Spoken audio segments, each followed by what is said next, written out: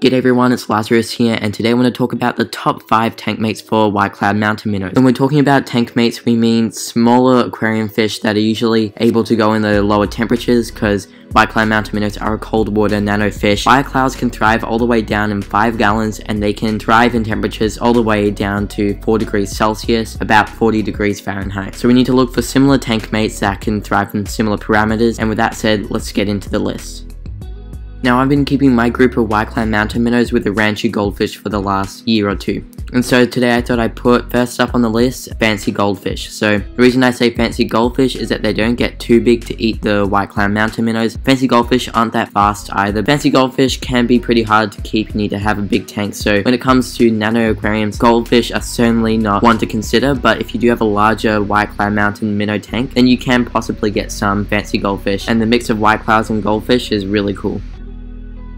Alright, so second on the list we have Livebearers. I thought I'd just put Livebearers all in general because otherwise they just take up the whole list. All 4 main types of Livebearers are compatible with White Cloud Mountain Minnows. If you have a small tank, then consider getting antler Guppies. So they're basically a wild, smaller version of Guppies, but they're still fairly easy to find in most areas. And if you have a larger aquarium, then you can get normal Guppies, Platies, Swordtails, or Mollies. Make sure the tank size is suitable for the different types of Livebearers you might want to consider, but you'll have a Livebearer for every size tank, anywhere that's 5 gallons or above, and they're all really easy to keep, so they're great beginner fish. Just make sure you have harder water with your Livebearers for better success, and White Clouds can also go a bit higher too, so that'll be fine. So many different types of Livebearers to choose from, and many different colors and varieties too.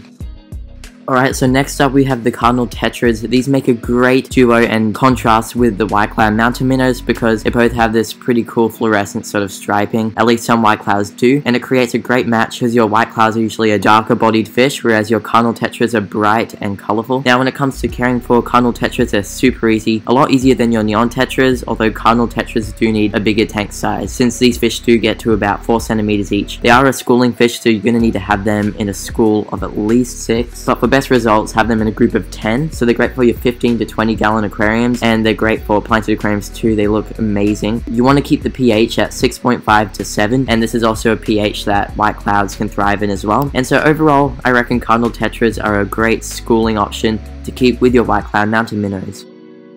Alright, so next up we have the Celestial Pearl Danios, a dream fish of mine, one I haven't kept yet, but is known to be a great tank mate with White Cloud Mountain Minnows. Celestial Pearl Danios have an awesome dotty patterning on their body.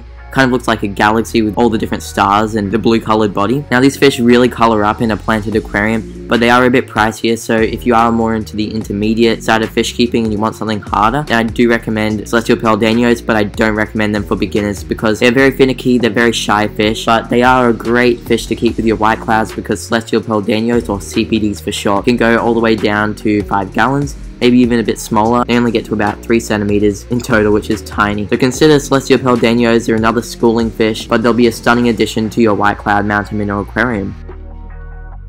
Next up we have a bit more of an aggressive schooling fish. It's the Emperor Tetras, but the reason I put them on the list, and these are the last fish on the list, I keep them myself and they are actually a pretty aggressive fish, but the thing is White Cloud Mountain Minnows are definitely fast enough to get away from the Emperor Tetras as they're not the quickest fish, and also White Cloud Mountain Minnows do love to get chased a lot, I've seen that, and so I reckon your White Clouds will find them very fun, but they won't actually attack the Emperor Tetras because White Clouds are pretty peaceful fish. It's just that the Emperor Tetras are going to give the White Cloud Mountain Minnows a bit more of a fun time in the tank. Emperor Tetras are a really unique looking fish, and the males color up really nicely. Females are more dull, but they still look great. And also males carry a bit more of a forked tail, and you can see that's really unique. Now they're also a pretty easy fish to find, and they're very hardy too, so you don't need to worry too much about water parameters, although like most tetras they like a softer to neutral pH. But a pretty affordable fish, pretty cool to have in the aquarium, and probably will do great with White Cloud Mountain Minnows.